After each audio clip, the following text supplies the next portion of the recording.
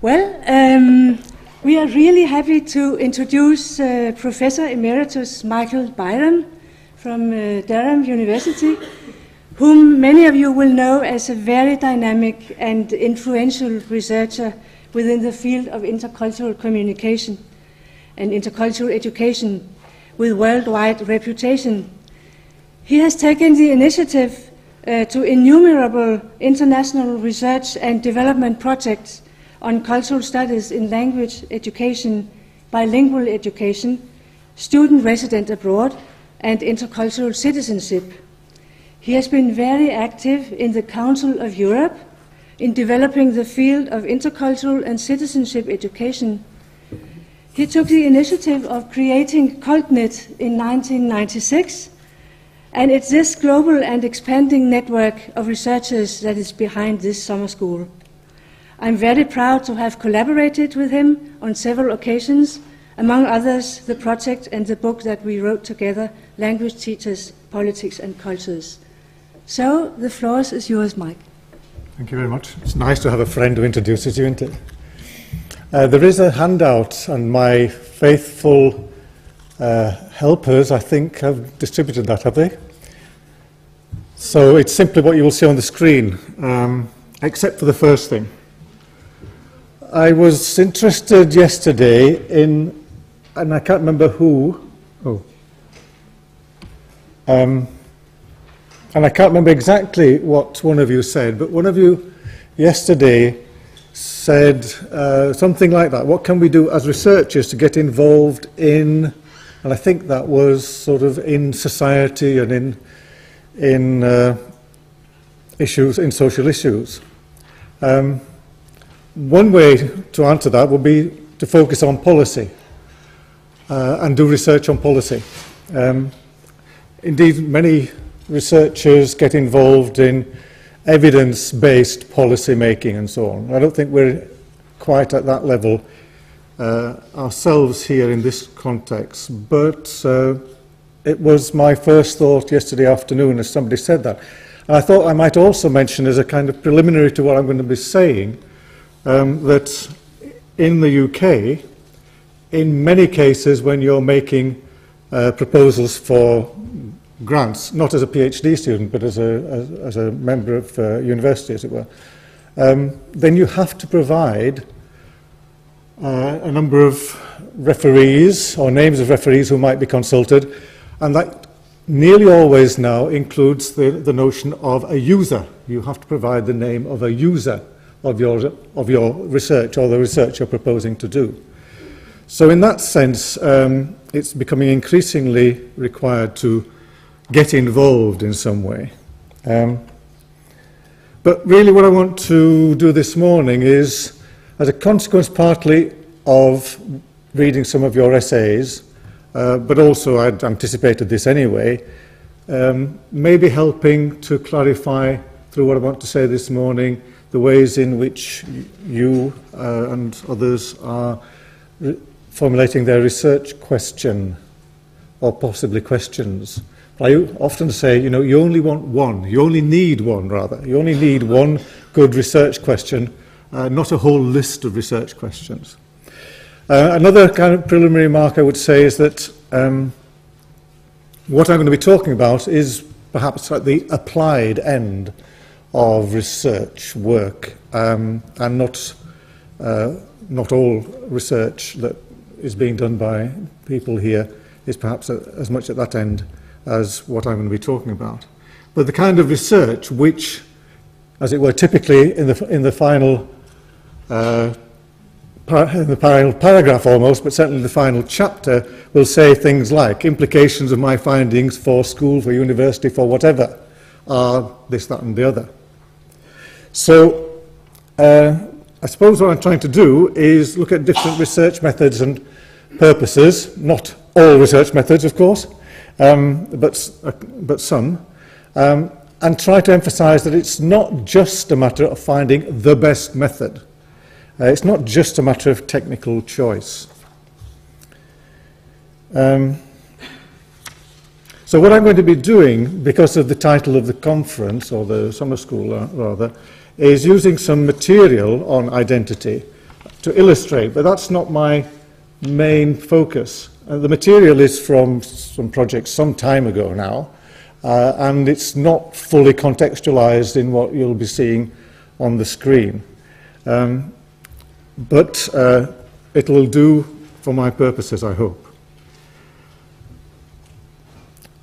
There was, in 1995, in the European Commission, the Council, not the Council of Europe, but the European Union, produced a little booklet, which, and I can't even remember the exact title of it, but it was The Learning Society, or words to that effect. That, in a sense, is still the policy of the European Union. It's never been revoked. It's still, as far as I know, I haven't looked very recently, available online. This is from Chapter 4, which was about language learning. This is the second of 3 or 4 statements about language learning. The first one, which you haven't got there, talks about the need for language learning as a basis for personal and employment opportunities. We don't need an awful lot of research to know that language learning will lead to employment opportunities. But this second statement, which you've got on the screen there, languages are also the key to knowing other people. Proficiency in languages helps to build up the feeling of being European. I've put the emphasis in, that was not in the original, with all its cultural wealth and diversity and of understanding between the citizens of Europe. Now that is a different kind of assertion to the ones which say, learn languages and it will be useful for getting a job, which was the first statement. It's a different kind of assertion.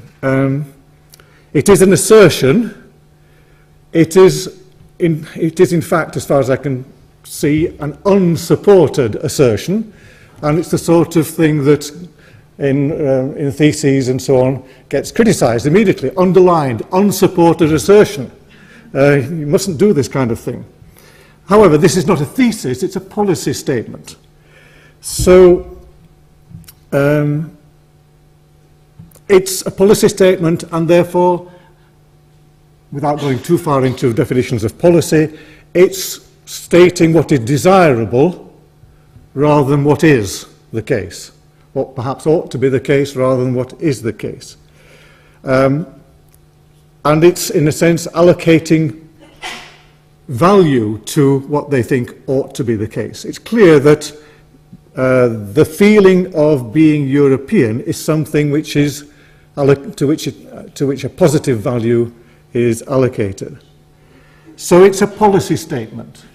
At the same time, as I said, it's an unsupported assertion. And in a sense, another way of thinking about it is that it's a hypothesis.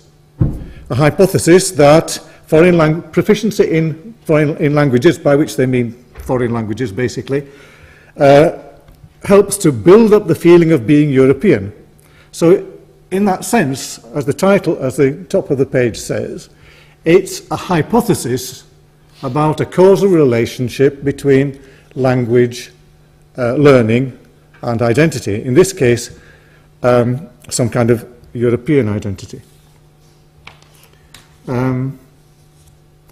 So the first thing one does with this hypothesis is say, well, is there any support for this assertion or this hypothesis?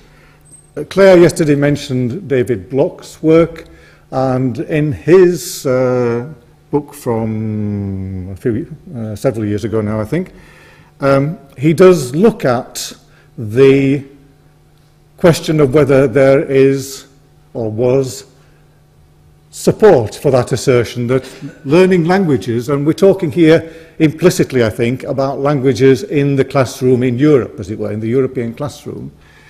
He looks into whether there is any support for that assertion in empirical research, and he concludes that there's little or no likelihood that language learning in the foreign language classroom will affect learners' identities.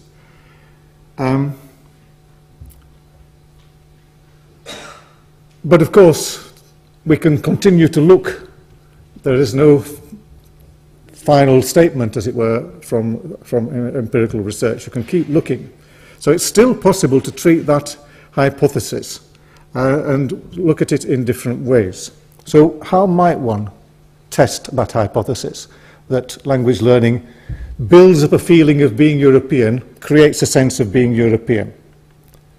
Well, we could carry out an experiment, couldn't we? We could have one group which is taught languages and another group which isn't, and find out whether at the end of being taught languages, however that might be operationalized, they feel more European. I don't know of any examples of that. Very few experimental designs are to be found in foreign language teaching and learning.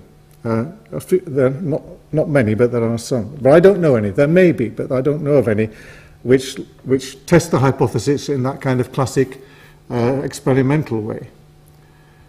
An alternative would be to carry out some kind of survey on language learning, and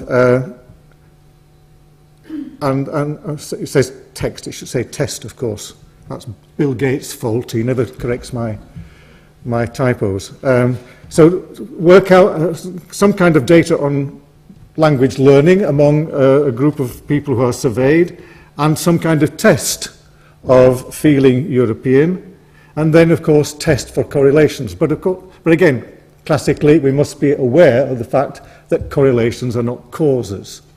So even if we did find that learning languages correlates with a feeling of being European, well, it would be an indication, but it's certainly not a cause.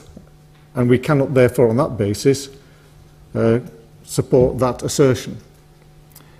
Another possibility might be to survey self-reports, reports by learners involved, and to what extent they feel, they say that they have a stronger sense of feeling European as a consequence of language learning.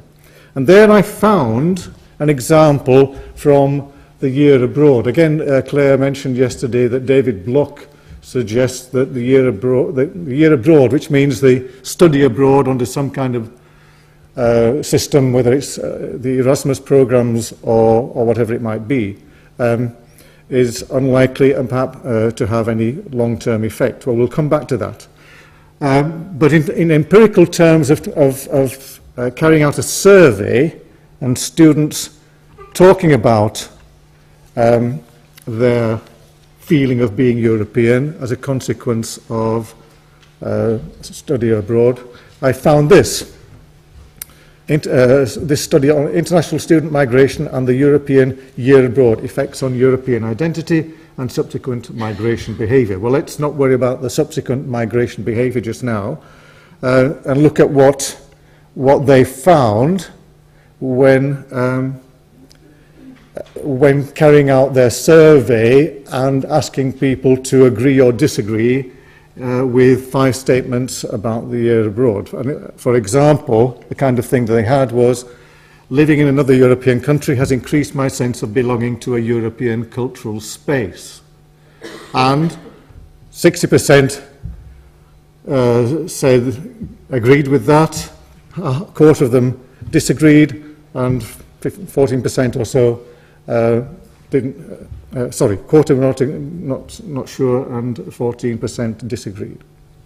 So that kind of thing exists. And I suppose the phrase belonging to a European cultural space is something similar to the assertion of the policy statement that that learning languages builds up builds up the feeling of being European. Belonging to a European cultural space, feeling of being European, maybe that helps us to see, to get some support for that policy statement. But it's not quite the same thing as saying learning languages builds up a sense of belonging to a European cultural space. So maybe we could, in another survey, carry out a similar kind of analysis, and instead of living in another European country, perhaps have learning another European language and see whether there's a similar kind of results. So let's suppose that we had in our survey, learning another European language in my country has increased my sense of belonging to a European cultural space. And let's suppose that you had roughly the same kind of results. And if, therefore, 60% agreed with that, that learning another European language in my year abroad has increased my sense of belonging to a European, again, sorry about the typo, a European cultural space.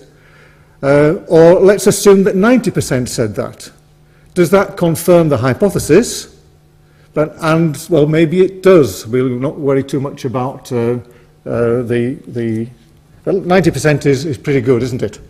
And it's unlikely that you get that, of course. I'm just inventing that. But let's suppose it were 90%. Again, does that confirm the hypothesis? Does that support the policy statement?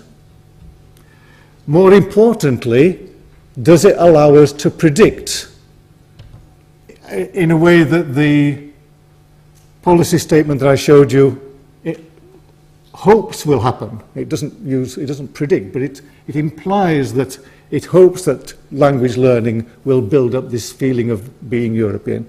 Does that 90%, that kind of survey, if it existed, would it allow us to say that all learners of European language will, as a consequence, feel European because they learn languages?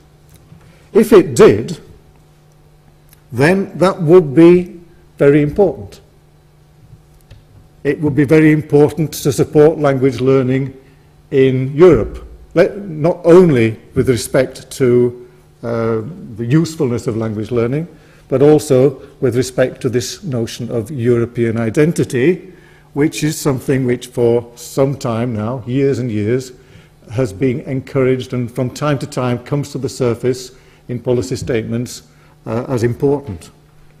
After all, the European Union, the 25 or 26 or 25 or so countries of the European Union, are the first grouping of nation states which have grouped themselves politically and in that sense created the potential for a European identity which is parallel to or analogous to the way what has in practice happened in nation states through their education systems. Again, let's not go too much into that just now. It's just one of my interests, but clearly education systems have, among other things, the purpose of creating national identity. And that's been well documented. The European Union might well therefore hope that European education systems will create a sense of European identity in a similar fashion. So, that might be worth doing if you really want to do research which, as it were, makes a difference, to use that awful phrase. But of course, it doesn't tell us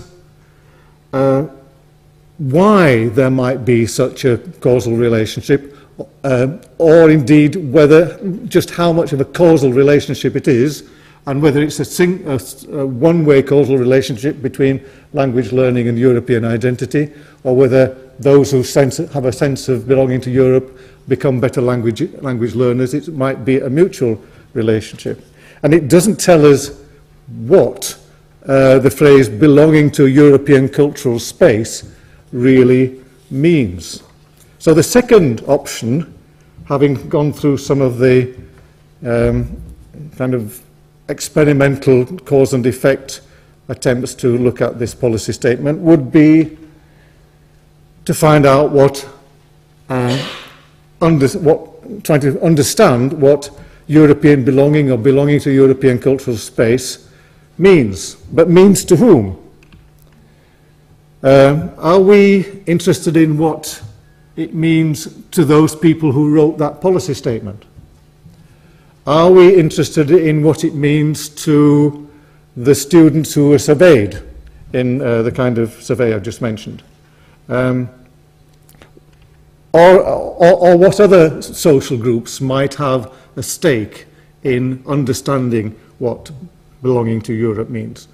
Now, does it mean, for example, the same thing to national politicians as to European politicians? And so on and so on.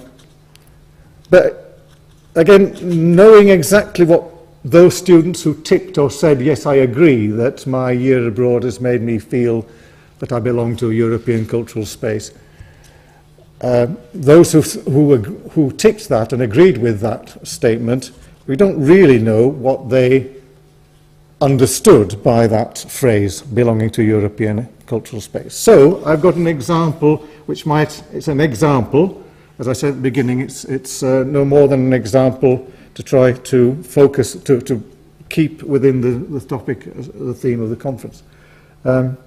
This is, and again, perhaps I should just remind you that Claire yesterday was talking about, as it were, long-term effects, and also mentioned, if I remember rightly, that David Block says it's unlikely that study abroad or a year abroad or residence abroad for students learning foreign languages will have an impact upon their identity.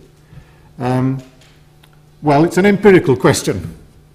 And this is a bit of an answer empirically from one student. This is Lynn, which of course wasn't her original name, and I can't even remember what her original name is, even if I wanted to. Here is someone who was talking about her, and she was still a student, an English student of French at a university in Britain. And she's talking about having just returned from her year abroad in France.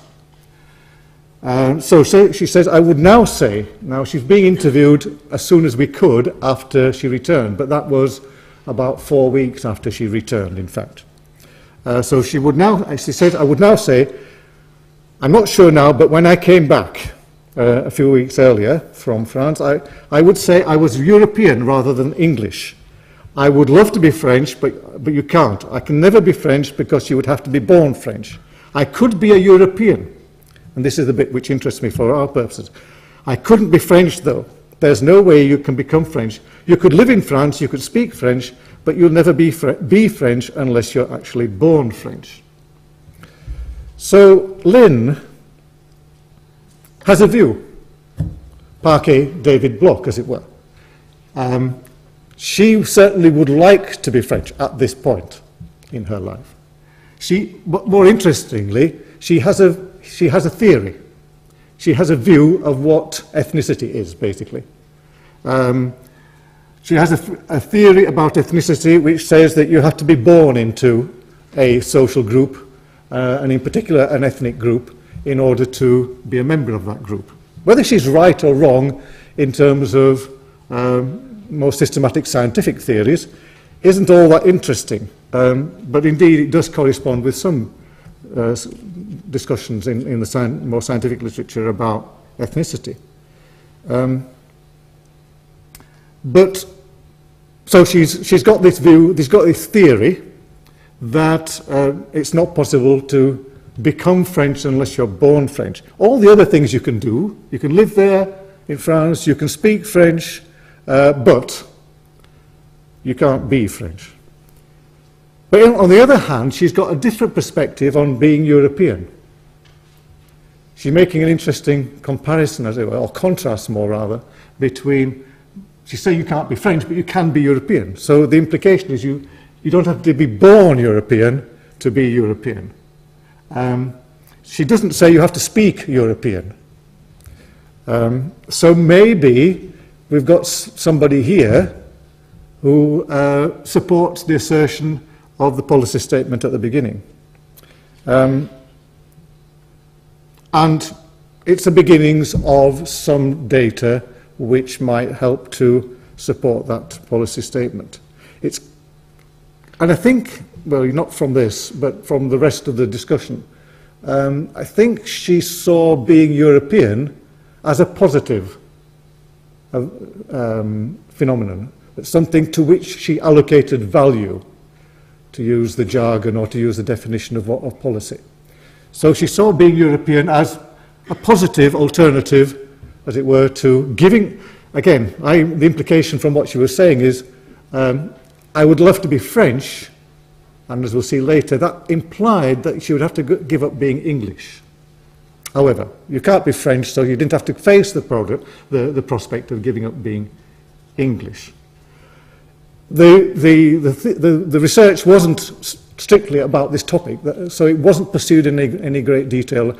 And as I said at the beginning, it's only an example which because that's the topic of our conference. But the question of long-term effects was raised again by Claire yesterday, and with respect to her own work on subjectivity, and also what she said about, or reported about, what David Block says. We talked to Lynn again 10 years later. We found the students, most of them, not all of them, 10 years later, and talked to them again about what that year abroad and their language learning had meant for them. And it's not, again, I'm not going to go into the details of that, that's not the point here. But Lynn, 10 years later, is married to a Belgian man. She has a small daughter, I think less than a year old at the time, and living in Belgium, living in Brussels, in fact. So what does she say 10 years later? She's talking about, on that side, she's talking about Belgian identity, if you like. I haven't really got roots on that side, but I'm putting down roots on that side in Belgium, or in Belgianness. I'm putting down roots in that way by learning through them, and them refers to her parents-in-law, her husband's parents, as it says. And I would like my daughter as well to learn from grandparents. So, and then she goes on a bit further. I will always not be Belgian. Interesting native speaker statement, isn't it? I will always not be Belgian. Probably will get corrected by foreign language teachers, but anyway, she's a native speaker, and that's what she said. I will always not be Belgian. I will always be English.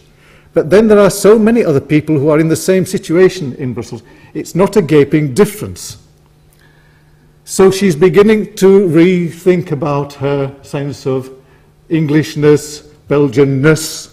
Of course, some people will say that Belgianness doesn't exist, but let's not go into that just now. And she's beginning to add to her notions of identity the ways in which she can learn from other people, not from her parents, but from her husband's parents. And so she's got a theory again of how ethnicity is acquired. But she still feels that she can't be Belgian, she will always be English, in the same way as 10 years later she talked about that she could not be French. So, but she's gradually, therefore, introducing a little complexity into her theory. Of course, I mean, she didn't know what she said 10 years earlier, and it would be unfair, and I'm not making I'm making comparisons, but only to bring out things. It's not a question of saying, in a sense, commenting upon, certainly not criticising in any sense, what she's saying. I will always be English, she said. Not that I have any great sort of sense of national pride or anything like that. I like coming back, and we joined the National Trust this Easter. Now, the National Trust is a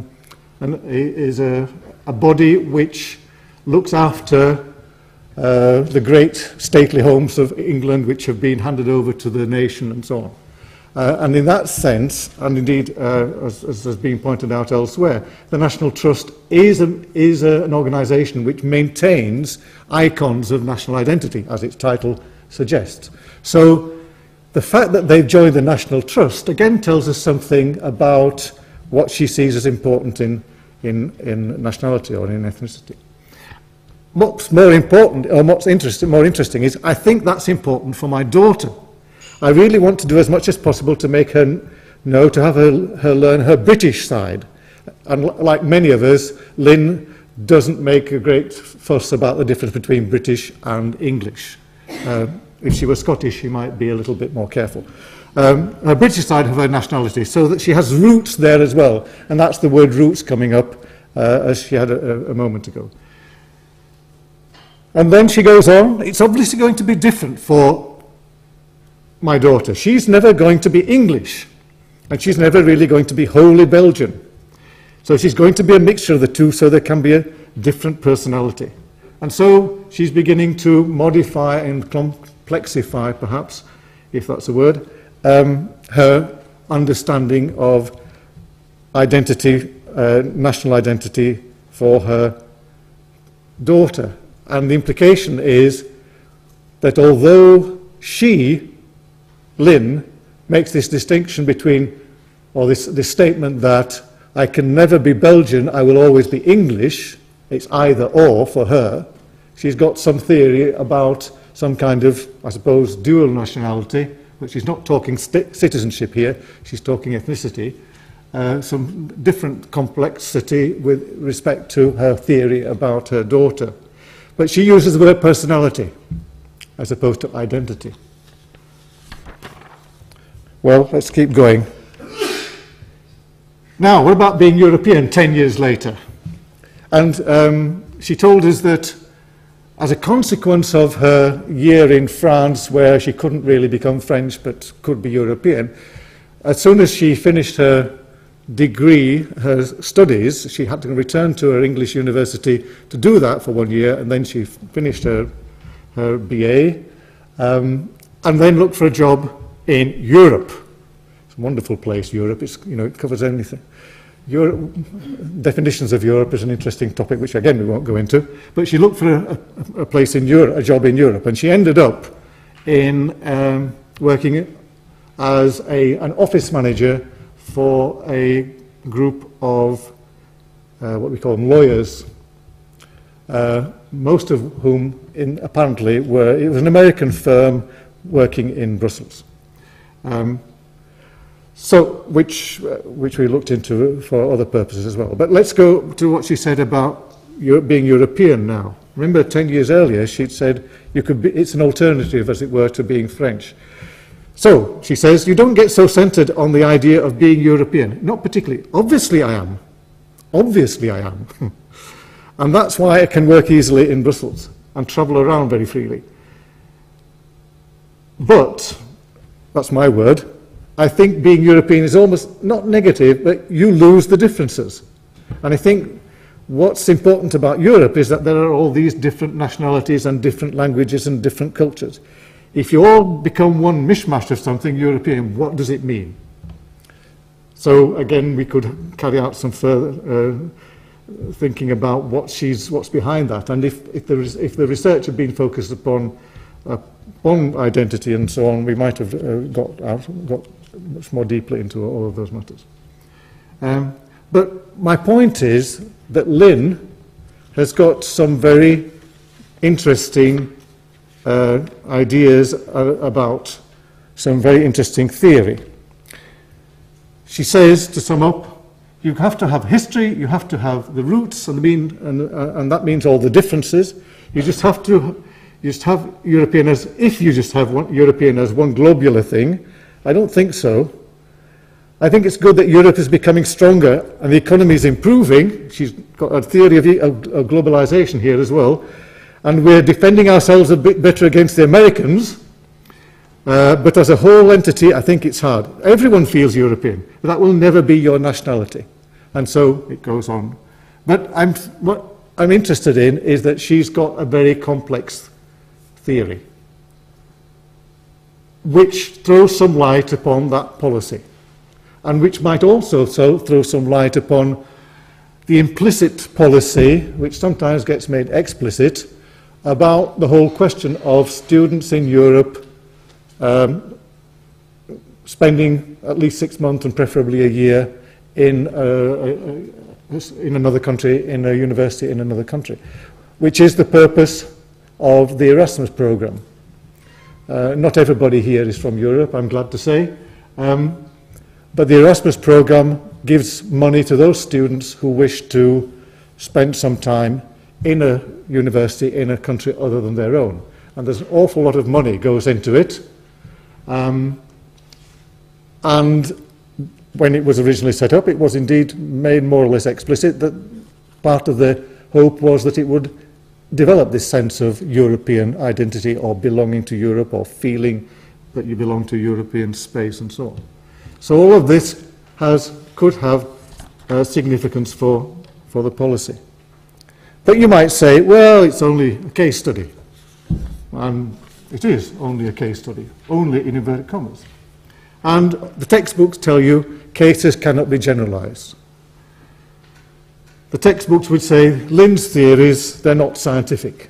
What's the difference between Lynn's theories and the things you can go away and read in articles and empirical studies of ethnicity and Europeanness, if you can find them, as I said earlier, not easily.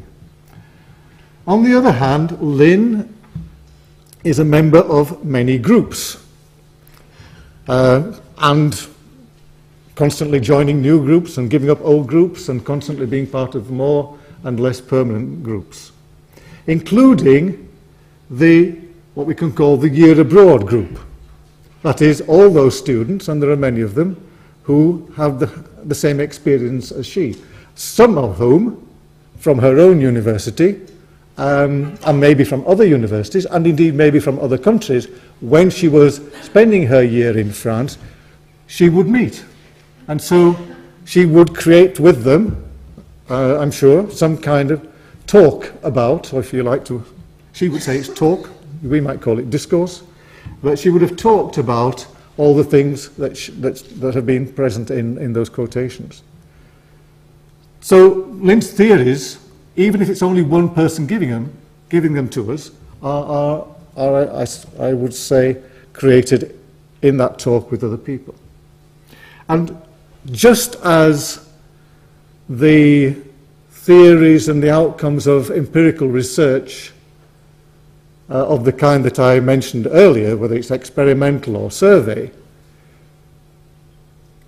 are claimed to and hopefully have the power to predict what people will do. That's, after all, one of the purposes of experimental research and survey research and so on. Just as that kind of research helps us to predict what people will do and helps us to predict, if you like, what language learning, the effects of language learning will be, so do Lynn's theories. Since clearly for her daughter, it's predicting what she's doing. She's told us so. She's doing things for her daughter, like joining the National Trust. It's helping us to know what kinds of things she will do and how she will bring up her daughter. Her daughter being, how shall I put it, increasingly, as it were, representative of the next generation of young people in Europe. There are many Lynns living with many and living in many countries throughout Europe. So the significance of Lynn is that she equally helps us to think about policy just as much as any, if you like, scientific, experimental work would do. And I use the word scientific when I should say natural scientific as a model. So that's two options: doing the experiments and surveys, looking at how people themselves think about and understand, and therefore respond and react and do things in their lives as a consequence of their own theories. A third option is what I call advocacy research. And this is again linked with what someone of you said yesterday. What if we want to, as researchers, get involved? Well, you can. You can become involved through your research. Of course, you can become involved. You can put your research aside and become an involved and committed person in other ways, working for a political party or whatever. But as a researcher, you can choose your topic for political reasons. You can choose your method for political reasons, in ways which will lead to change, which will advocate or argue for change, hence the word advocacy.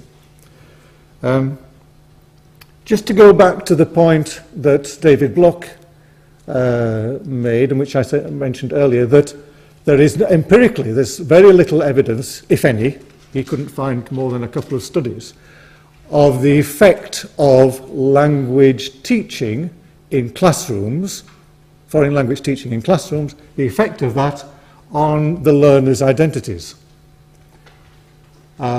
He couldn't find any, and what he did found indicated very little effect.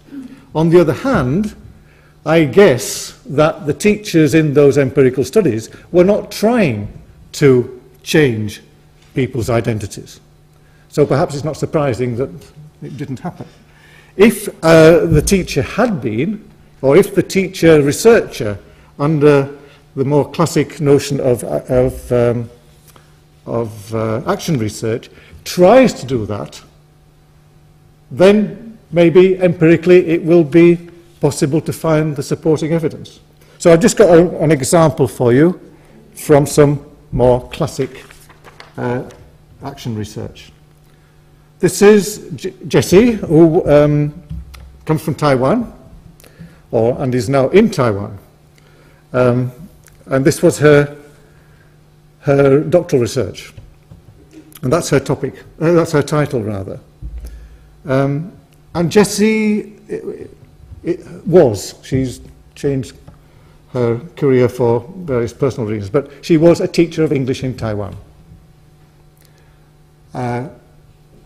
And she was concerned about the teaching of English in Taiwan, partly from her day-to-day experience, but partly as a consequence of doing her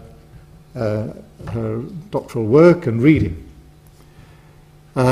So she decided, as it were, to get involved. That wasn't quite the phrase that she used at the time, but this is the sort of thing then that she was saying in her thesis. What I've got here are some extracts from her thesis, just to give you the background, but it was part of her rationale for doing what she was doing. So this is what she said. English is now the primary language used among speakers from around the world for international communication. In response to this fact, there are calls for a paradigm shift in English language teaching in respect of the increasing English users who speak English as an international language. With Taiwan's cultural politics background, English has long been portrayed and perceived as a prestigious foreign language which represents a passport to better economic gains, education and social status. Economic gains, again, that's the sort of thing that you find widely, including, although I didn't actually give you the quote, but including in the European Union policy document that I started with. This perception of English has not only brought about a phenomenon of English fever in Taiwan, but also endorsed an economic, pragmatic view in learning English as an international language. Consequently, it has reinforced ELT practices to aim at preparing learners of English for being competitive instead of understanding of others. So I'm just giving you a feel for what Jessie was saying in her thesis. And in a way, certainly one chapter, I can't remember exactly, but quite a substantial part of her thesis was to lay out, with the help of the literature, of course, Jessie's view of ELT, English language teaching in Taiwan, and what it ought to be. And then, of course, she wanted to get involved. So she did, as I said, get involved through a kind of classic action research project. So, again, this is quotation from her, based on an educational philosophy that today's English language teaching should, and the word should is crucial, this is what she thinks, should prepare learners as world citizens instead of global human capital, instead of the, and of course behind all of this is a reading about human capital theory, instead of global human capital and the whole question of languages for economic gain, instead of that, the purpose of this action research project is to provide an intercultural communicative way of teaching English. And yes, we started at 10, didn't we?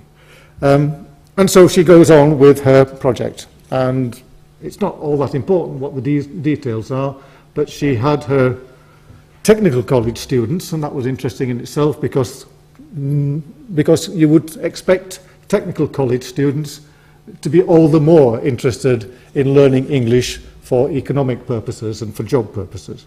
And she had her 42 students and herself, the teacher researcher, and she had 9 lessons and so on, and she had a project, and she carried out her different kinds of data collection in the way that action research does.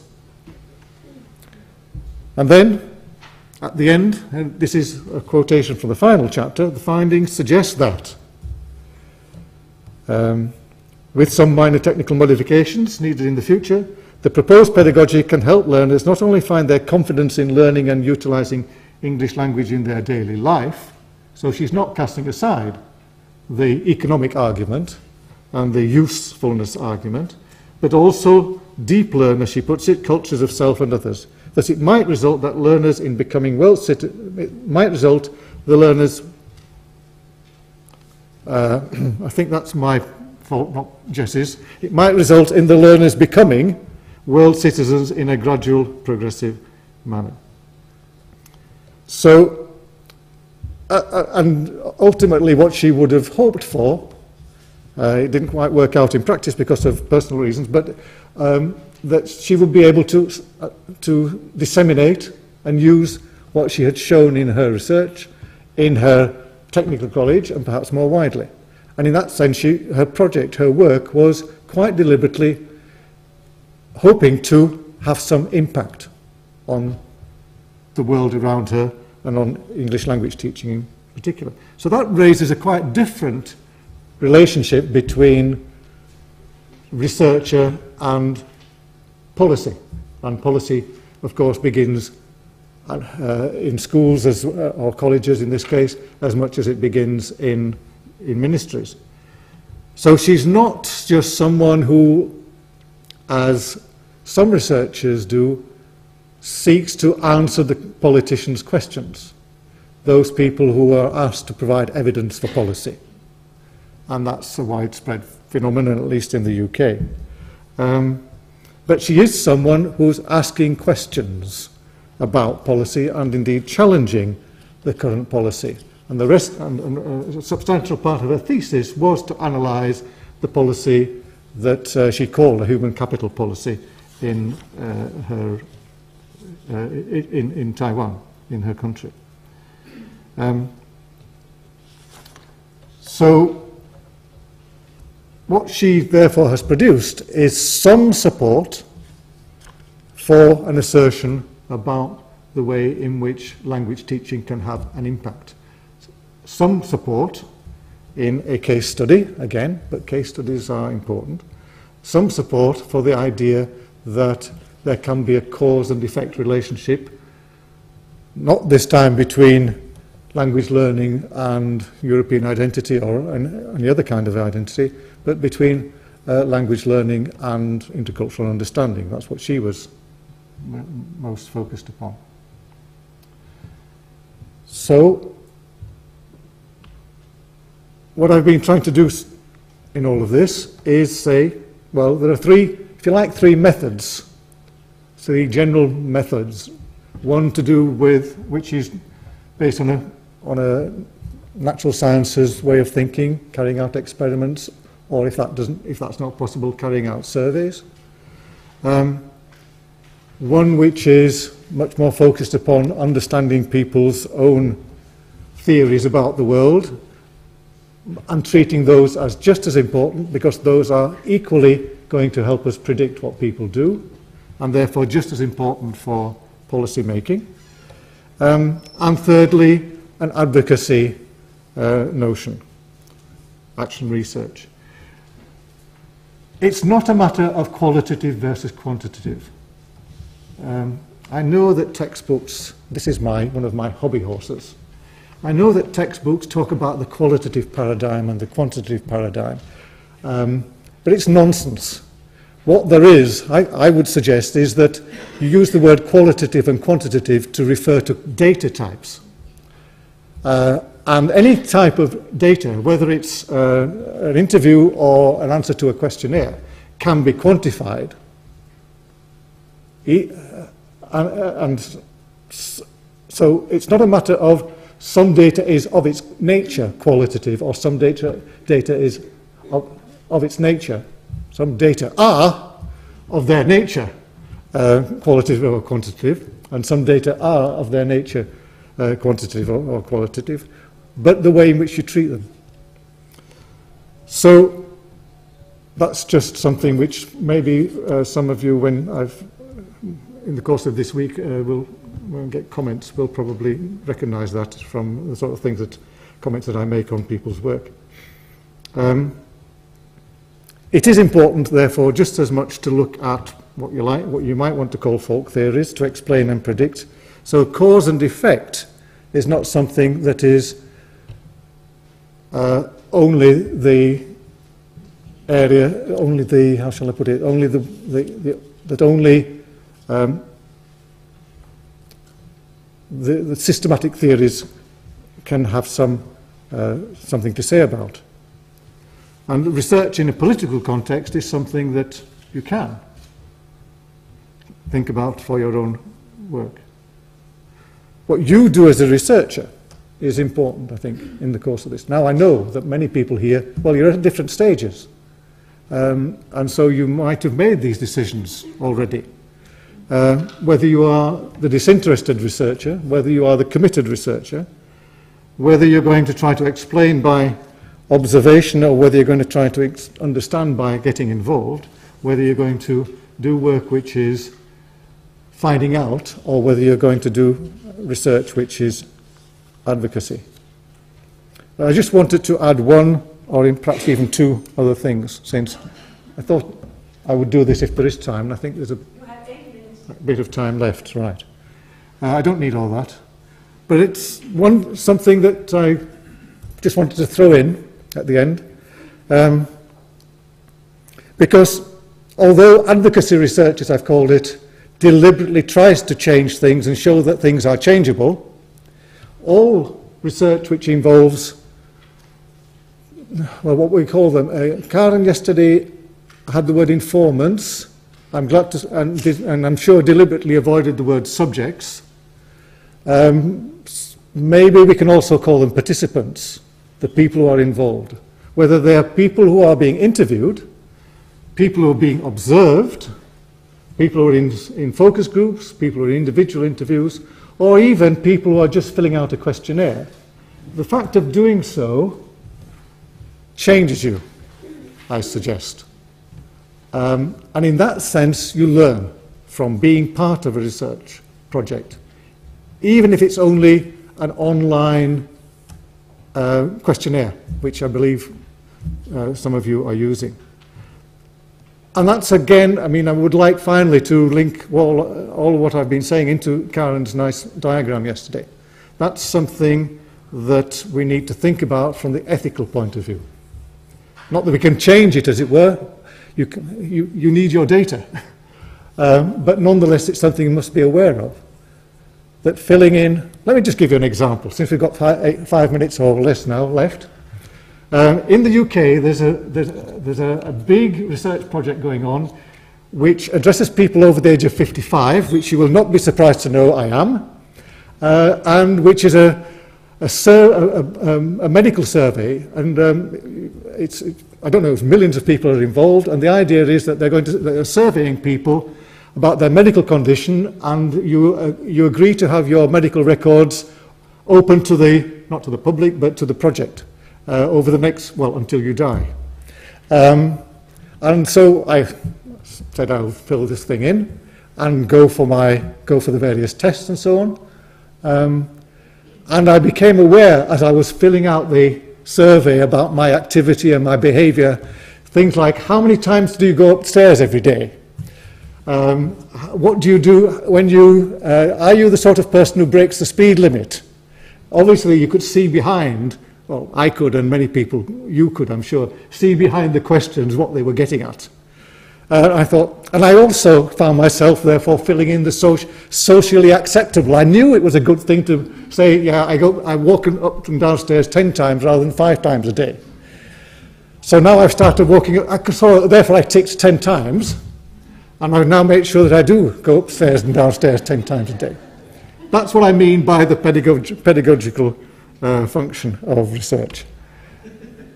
Then there's a whole other area which I hope will come up in the course of the week, and which I think needs a lot more thinking about than has been the case so far, and not a lot more writing about than has been the case so far. Many of you will be collecting data in one language and reporting it in another.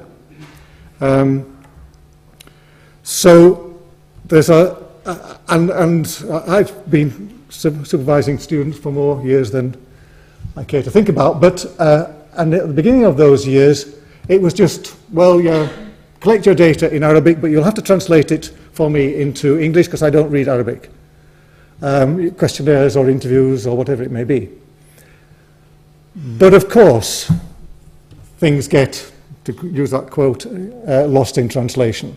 But until relatively recently, that's just been pushed under the surface, under the carpet. It's something that needs to be thought about an awful lot more in the sort of work that I've read about in some of your essays. So the whole question of, the sort of question which comes up, oh, I'll translate it for you, and then I'll transcribe the interviews, and I'll translate them, and then we'll do the analysis for me as the supervisor. In a language that I don't understand. Somebody mentioned this already yesterday. It's a big question as to what stage translation gets done and needs to be done. So maybe that's just something for you to think about in the course of the week. Thank you.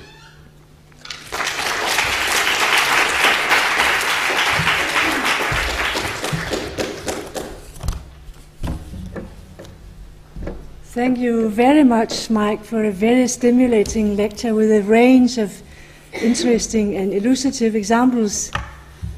We have now about a quarter of an hour for discussion, so I invite comments and questions. Yes? Well, I'm glad you're using the microphone, because being over the age of 55, I need to hear loud and clear what you're saying. Okay. Is this working? Yes. Yeah. Okay. Yeah. Thank you very much. I want to get back to that second option you mentioned, because as I took it, the question of what belonging means, or European belonging means, is pointing to practice, how European belonging is experienced and lived actually. So speak up a bit, or take speak it up closer? a bit and hold it up a bit. Yeah. Okay. Hold it a bit near your mouth, and also speak up a bit. Yeah? I can't hold it any closer than that, or I swallow it. Okay, you better start again, so that it goes on to the recording, I think. Should I start again? Yeah. Okay. So as I took it, the second option is the question what European belonging means is pointing to lived experience and to practice. And that's why I was wondering, because you were pointing at Lynn's theories, and and I'm wondering to what extent can theories of actors explain or predict their actual practice, because that would mean that Go on. that their theories that to them is transparent, or that they can reflect what is actually orienting their practice. And as far as I know, this is not the case, because theories of self are rationalizations of practice, and so. Yeah, and it may be that, of course, that by being involved in that research, to take my penultimate point, being involved in research and being asked at age 21 and again at age 31 to think about these things. As I said, that wasn't the focus of the interview, but something that came up in the interview, has an effect upon what she is, how she's rationalizing, how she's thinking about what she's doing. But I have to believe her that she joined the International Trust. I have to believe her that she's thinking about how her child, her daughter's personality, as she put it, is going to be different from her own. Now, why she does those things may only become clear to her as a consequence of being involved in that project, as a participant in that project. And to that extent, maybe she's not representative, but who cares? Am I answering your question? Or are we just talking to each other? Which is also worthwhile. Yeah. It's not a question. Maybe I have to think a little bit longer about it. I'm not sure if this is answering my question. It's...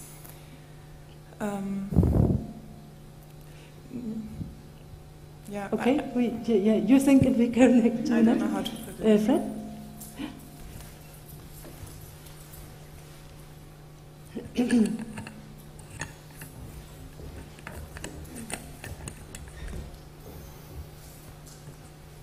Thank you, Mike, for your talk.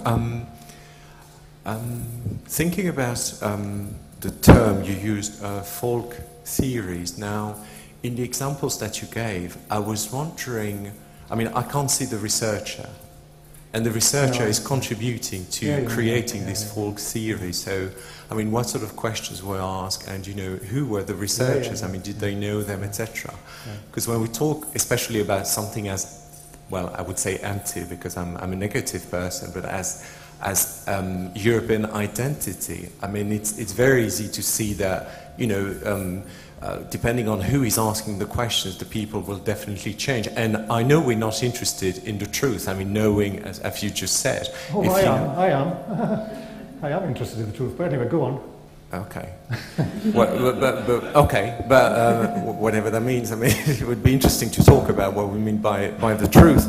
But so where's the researcher in the data that you showed here?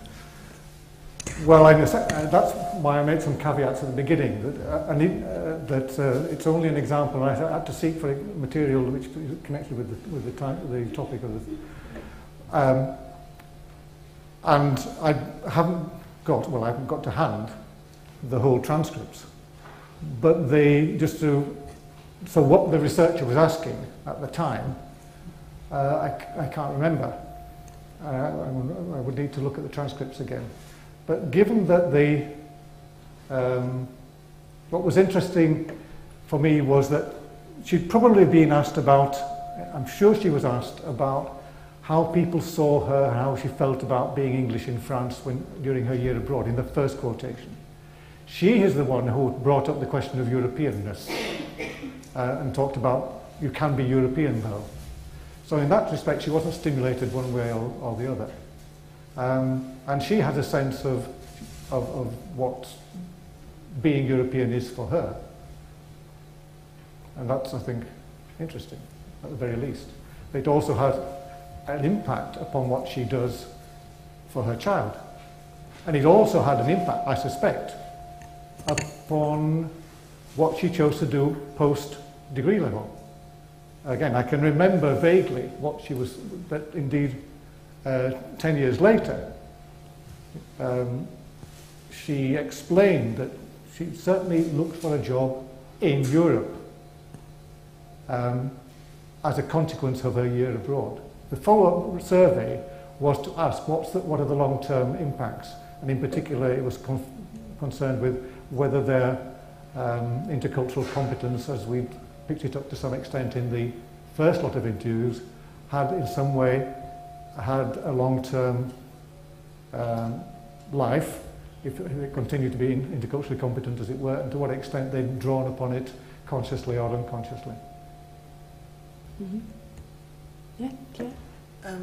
I want to pick up on the notion of truth and the kind of what we do with the verbal data that we collect, because undoubtedly what the informant said is true to what they believe and what they obviously want to bring across. But because it is a co-constructed, almost going back to Barthes' mythology, Europeanness has become a myth. It's not just belonging to a place on the map being called Europe. When you say I'm European, and in her data, it seems to me becomes quite clear, there is an element of prestige, an element of distinction, of symbolic distinction associated with Europeanness that grows the more you talk about it, the more it, that she is building in cahoots, in complicity with her hearer, with her listener. And that's where, if the interlocutor had not been European, maybe the dynamic would have been different. But what it occurs to me that we've got to look at those data, at those verbal data, in their symbolic, mythical meaning.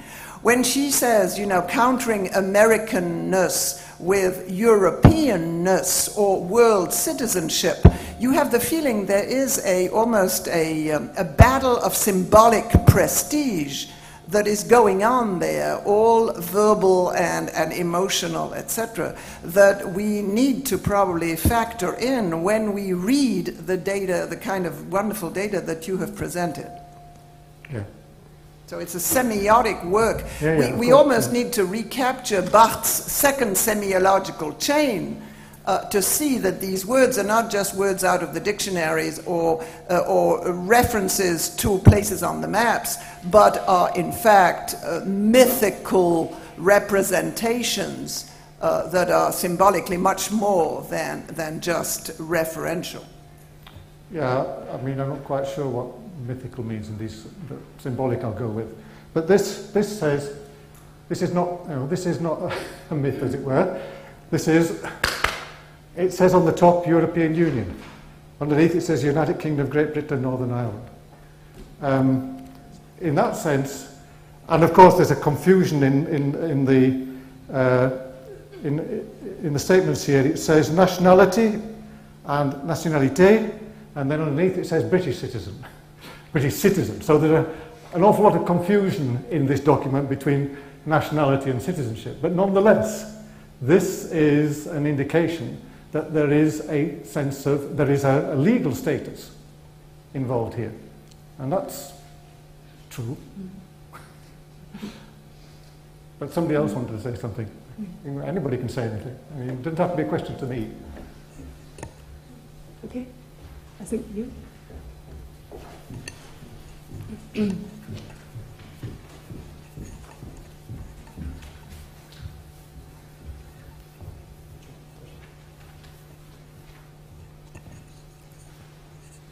Yeah, just want to say something, adding on to what's been said. Yeah, it doesn't have to be a question to me, by the way. Yeah, it seems to me that here we're talking, I mean, we've got to look at it also in the context of an increasing convergence of Europe and the EU, because this is what's happening, really what's been happening for the last 50 years.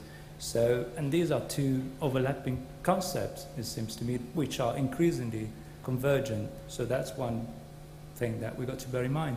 The other thing I wanted to say is that example with Lynn's answers really captures very well what's a lot of tension going on about Europeanness and European identity, and especially with regards to multilingual policies, because yes, the EU is coordinating multilingual policies, but ultimately there's still the responsibility of member states to implement. So they are effectively constrained by, for instance, foreign languages in school curriculum are still constrained by what member states decide to do about them. And I think this is also another important point, and to me reinforces the idea of the importance of doing something about it, to really promote a better kind of multilingualism in Europe. Because, as we know at the moment, for instance, in the UK, foreign languages are effectively restricted to French and Spanish and possibly German from, secondary schools, and that's it. And I'm sure there's a lot of scope for improving things on that side. It's interesting, isn't it, that we're getting, I was about to say bogged down in, but I better not say that, but we're getting involved in this question of Europeanness. What I hoped to be saying is something about making sure your research questions are clear and making sure you've decided on the methods that you're using are appropriate, and be clear about, because from some of the things I've read in preparation for this week, there's still a need for that. My talk was as much about methodology as about content, but clearly you're interested in content. So that's fine. I think Mike wanted to say something. Okay. Yeah. Oh, sorry. Yeah. And I think Mike was next. Okay, I think the point that Claire made about the sort of the mythologizing of Europe is, I think, a good one. But in a sense, in her case study yesterday, we saw the mythologizing of France, that there's a constant sort of mythologizing tendency going on. If we look at your case study, I think we see almost a progressive sort of complexification, is the word you used, over the time of what the speaker was orienting towards. There was French, Belgian French, and that puts sort of Flemish in the picture as well. It was British, it was English, and European. So there's, and again with the generational thing, orienting towards the choices that she might or might not want her daughter to be making. I sometimes wonder whether we jump too quickly to questions of identity or even subjectivity, that we've got evidence, if you like, of orientation towards various kind of social formations and language varieties, and we jump into calling this identity. And I still wonder what the evidence is really for these things, and how do we know that these are identity choices, or questions of subjectivity, if you like. I mean, we can assume they are, but what's the evidence? I think Mike, isn't it?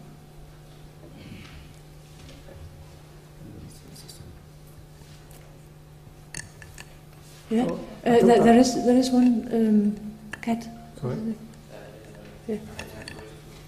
Oh yes. Thank you. Thank you for. Oh no, well, it was first. There's competition here. Sorry. Yeah. I feel a bit cheeky there, stealing the microphone.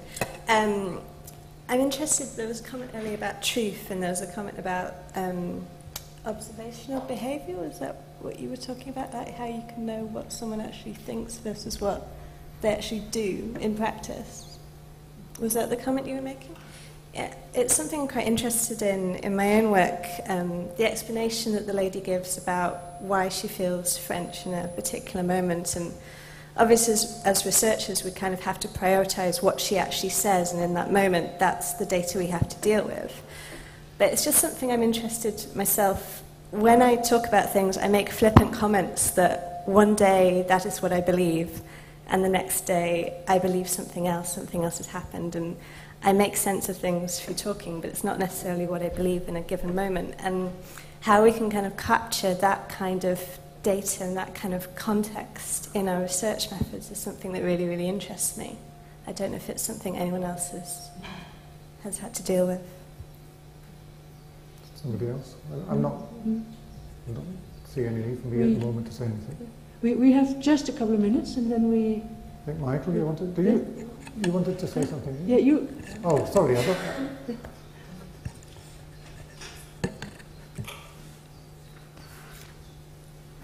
Very sorry, I can't add anything to your question, but I just wanted to ask.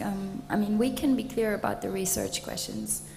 We do a lot of work on definition. We heard about that yesterday, that we have to define every single term that we're using, what we're dealing with. But when it comes to the participants, I'm not sure if we can ask every single participant, what do you think about citizenship, nationality, ethnicity, what's your definition? We would have to do that. We would have to ask every single person about their definition of the term, and that's what came up in my study, even just asking about so-called facts, social demography, whatever.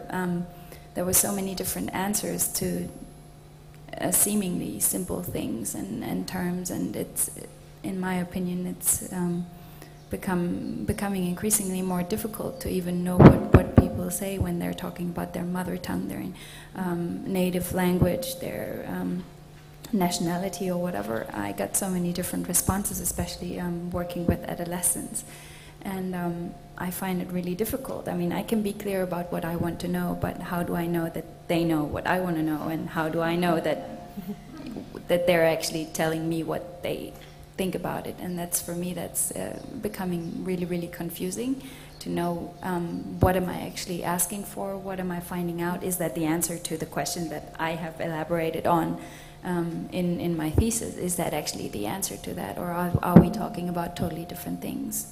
I don't know, can you offer any help in that matter? I mean, how do we go about this? We have our clear research questions, we have our terms, but then how do we actually deal with the participants and their definitions and their terms?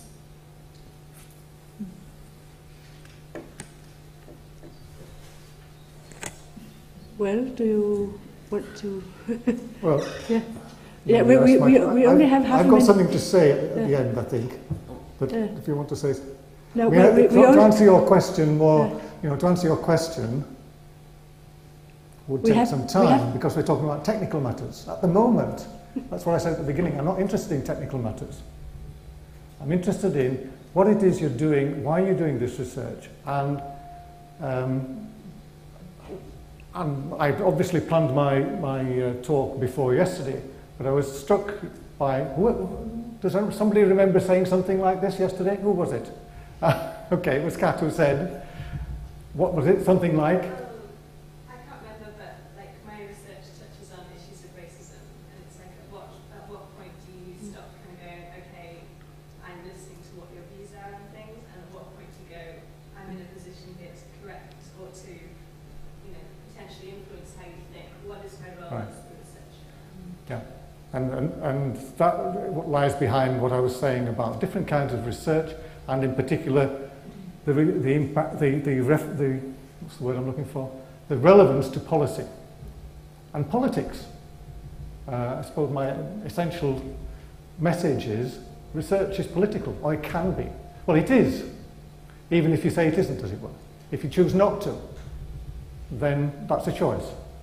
It's a fairly common sense thing to say, and you might say, well, why did I spend an hour saying that?